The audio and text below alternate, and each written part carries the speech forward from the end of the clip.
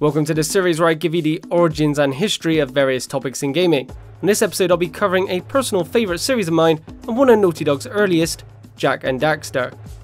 Jak and Daxter began development under the codename Project Y in 1999 after they'd finished working on Crash 3 Warped and joined the development of Crash Team Racing for the PS1, initially assigning just 2 programmers to work on it.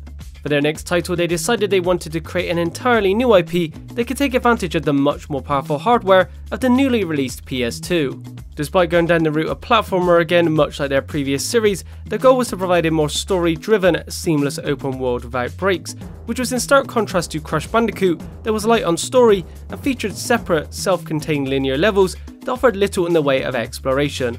When designing the characters, they wanted to appeal to both Western and Eastern audiences, taking inspiration from various cartoons such as Disney, as well as Japanese anime and manga.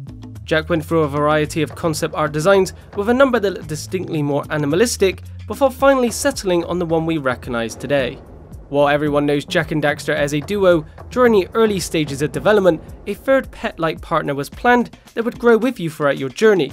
It wasn't long before this concept was scrapped, however. Interestingly, an entirely new programming language called Go was written by Naughty Dog co-founder Andy Gavin just for the creation of the game. Jak and Daxter doesn't take itself too seriously, telling a simple but enjoyable story that begins with Daxter accidentally falling into a pit of dark eco, resulting in him turning into an ottsel, a hybrid between a weasel and an otter. This sets the pair on a treacherous quest to find a sage that might be able to help change him back. With Jak being your typical silent protagonist, Daxter was the one to provide all the personality and humour, making remarks during your journey and even your deaths. The title ultimately proved a successful new IP for Naughty Dog and Sony, scoring an impressive Metascore of 90, with critics citing it as a light-hearted but great platformer, standing up with the best of its time. Some critics did note, however, that while great, it did feel unoriginal and did little revolutionary. Considering Jak and Daxter's success, you might think they'd keep things fairly similar for the sequel, but Naughty Dog did the exact opposite. Jak 2, or Jak 2 Renegade as it's known in Europe, takes place a few hundred years into the future and gives us a much more mature looking Jak with a gruff personality and for the first time a voice to match. Whereas the original game focused heavily on collectibles, this time they are optional, instead opting for a mission based form of progression. Additionally, Jak has far more than just a punch and kick in his arsenal, sporting a gun that can transform and be upgraded over time, as well as a new dark alter ego that can deal out some punishing moves. Jak can now also hijack and commandeer various vehicles to quickly move around the city. Many of these changes were heavily influenced by the then recent GTA 3. Naughty Dog conducted a focus group that found children enjoyed more mature games of this nature. This almost pushed them to shelve the series altogether. However, Sony's Shuhei Yoshida prompted them to continue it, which led to the overall more mature tone, pushing the series from its original E rating to T for teen. Jak 2 scored slightly lower than the first with a Metascore of 87, praised for pulling off such a drastic change in tone. However, it was criticised for being too hard at times, with frustrating checkpoints that would often be few and far between. In November of 2004, we saw the end of the trilogy with Jak 3. Taking place 1 year after the events of 2, and following the defeat of Baron, Praxis and Core, war has broken out in Haven City, with Jak blamed for it, banishing him to the wasteland. Jak is ultimately saved after collapsing by Deimos, the king of Spargus, and in exchange for staying in his city, he must prove his worth. Throughout the course of the game, you aren't kept within the walls of Haven City like 2. In fact, you don't visit Haven City until a few hours in, spending a lot of your time in the aforementioned brand new areas, the Wasteland and Spargus. Gameplay wise, it doesn't stray too far from the second, but adds 8 new morph gun modifications, bringing the total up to 12, and like Jak, a new form that has its own unique abilities, such as flight and temporarily slowing time. Jak now also has access to a range of different buggy vehicles that you'll use across the wasteland, with each having different weapons and abilities. Jak 3 scored the worst of the trilogy, but still garnered a very respectable 84 on Metacritic.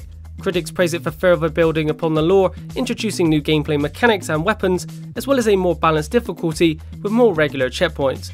It was, however, criticised for being a little too similar to Jak 2. Jak 3 wouldn't be the last Jak and Daxter game that Naughty Dog worked on, as a year later they released Jak X Combat Racing that takes and improves upon the driving mechanics of the previous entry.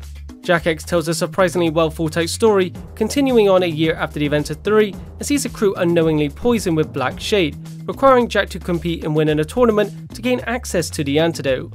Jak X scored lower than previous entries, however still managed a decent Metascore of 76. It was praised for its graphics, online multiplayer and sensor speed, but criticised for its occasional difficulty spikes. Jak X was a competent racer and proved that Naughty Dog's success with CTR wasn't just a fluke. 2006 saw the first game in the series to be created by a different developer, and also saw the first that didn't feature Jak as a playable character, instead placing players in the hands of Daxter. Daxter was developed by Ready at Dawn and released for the PSP, taking place between the 2-year period at the start of Jak 2, when Jak is experimented on, and sees Daxter work as an exterminator.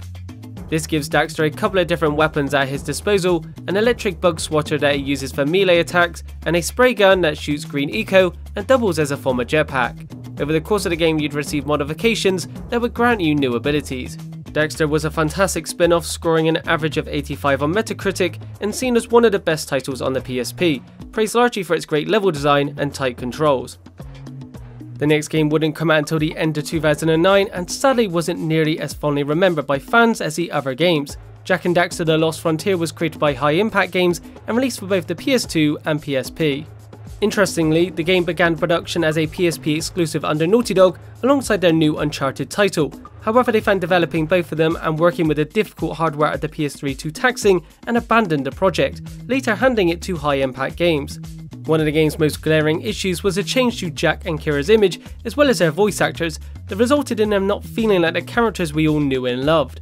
Couple that with a less open world, a lack of dark or light Jak, the inclusion of tedious dark Daxter sections, an awkward camera, and it paled in comparison to the first 3 games.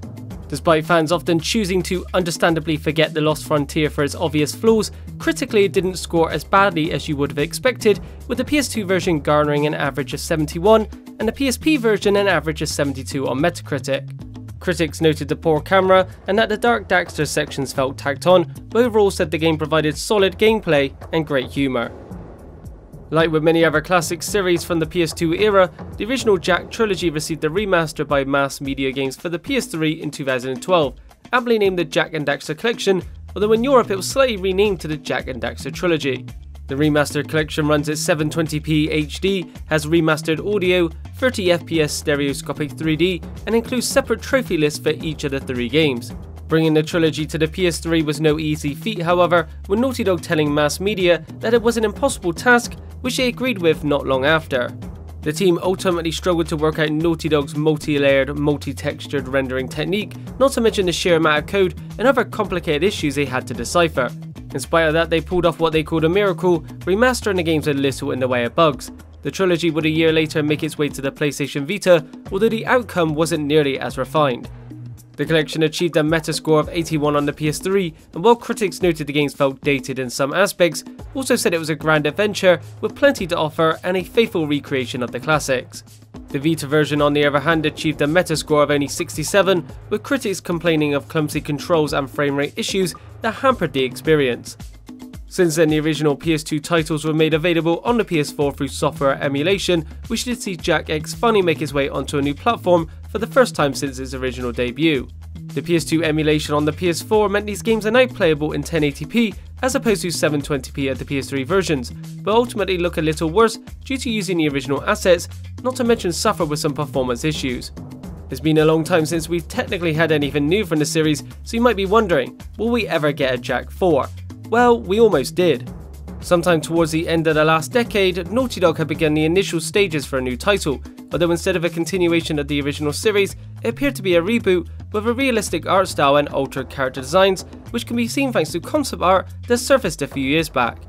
Jak 4 was ultimately scrapped in favour of The Last of Us, as the team felt restricted by the project due to how much of the world was already established and not allowing them to tell the story they wanted. So will we ever get more games in this series? Hopefully one day, although who really knows. Sony still owns the IP, and with Crash Bandicoot getting a successful revival, maybe Sony will see the demand is there and allow another developer to create another title. That's it for today. If you enjoyed it, be sure to leave a like, subscribe and hit the bell icon for a notification each time a video goes live. Thanks for watching, and I'll see you in the next video.